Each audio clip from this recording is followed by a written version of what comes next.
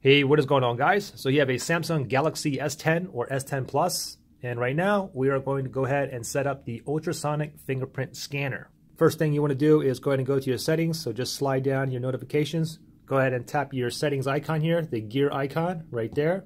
And from here we scroll down and we tap on biometrics and security. Tap on that. Fingerprints is right here. Tap on that. Got to enter my current password, and now click on continue. And now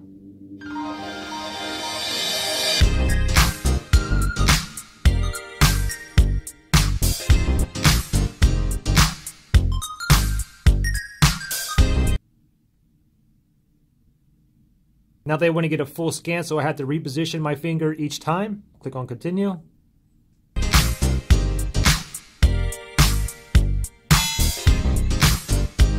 And from here you can add another fingerprint, or you can just go ahead and select done. I'll just leave one fingerprint in there.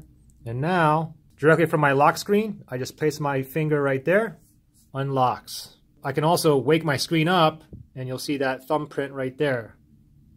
Tap it on just like that. But again, you can leave your screen totally asleep just like that.